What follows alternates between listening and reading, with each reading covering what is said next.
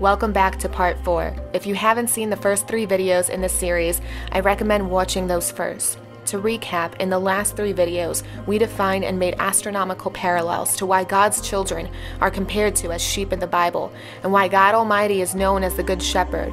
We also discussed that as sheep, you must belong to either a good shepherd or a neglectful shepherd, as well as understanding that we cannot rest unless we are under the care of a present and caring shepherd who is in control, and that striving to be successful amongst others in the world or reach status is simply nothing but vanity, and is quickly forgotten and done for nothing when the shepherd is present, being that he is the boss and the leader, caretaker and protector for all in his herd.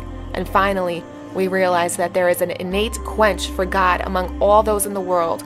However, there is a group of sheep who remain satisfied with dirty water, being that it was easily attainable and refused instruction, leading them to the pure waters, and a group of sheep who are led by the Good Shepherd to quench their thirst and rid them of hunger, and are forever content. This brings us to a question that may arise. What about the sheep who are lost, partake of the dirty water, and are then found and adopted by the Good Shepherd to restore their soul and quench their thirst? Some sheep, of course, will always be dirty water drinkers. However, those sheep whom are lost and belong in the little flock will be called out among them and guided into the herd.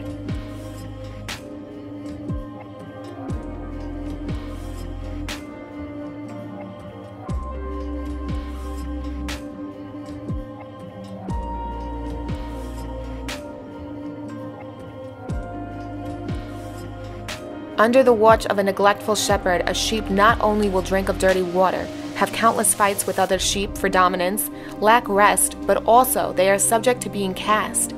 You see, when a sheep is cast, it means that they have fallen and simply cannot get up on their own. If the shepherd is neglectful and not on watch, the sheep will die in a short amount of time, if not lifted back upward. The sight of it is quite pathetic, actually. Not only do they lay there completely helpless, with only the hope of their shepherd to save them, they also become easy prey to predators to snatch them up defenseless. How many times in your life have you fallen down, feeling as though there was no hope to get back up? Life consistently throws obstacles in our path, and oftentimes these obstacles knock us out cold for a while, leaving us so helpless and exhausted we become prey to an array of evil. You may be thinking to yourself, is it because I'm weak that I'm knocked down? It happened so many times in my life, I must not be as strong as I think I am. Interestingly enough, the fattest and healthiest sheep are the most prone to becoming cast. But how does a sheep become cast, helpless, and so close to death in the first place? Well, you see, in a field, a sheep will look for the most comfortable and softest ground with nice and relaxing round hollows to rest. Typically, the most comfortable areas in our life can be the most dangerous. Because the ground is so soft and round, the sheep cannot get up and actually ends up rolling over on its back, subject to death. Typically, the most comfortable areas in our life can be the most dangerous. Humans as well as sheep always look for the easiest, most comfortable place to reside, one that requires no hardship or self-discipline to incur growth.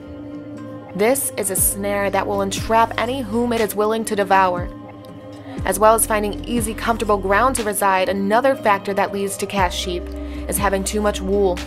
Wool that is not trimmed and remains thick and heavy is a parable for our outer man. If our outer man is exceeding our inner character that Christ has written on our heart, God will deal with you drastically. Clinging to possessions, status, pride, attitude, and striving for your own desires and fulfilling your own temptations will result in nothing but catastrophe. The wool, therefore, needs to be trimmed because it will always leave you cast and helpless, weighing you down and preventing you from the true spiritual growth you need.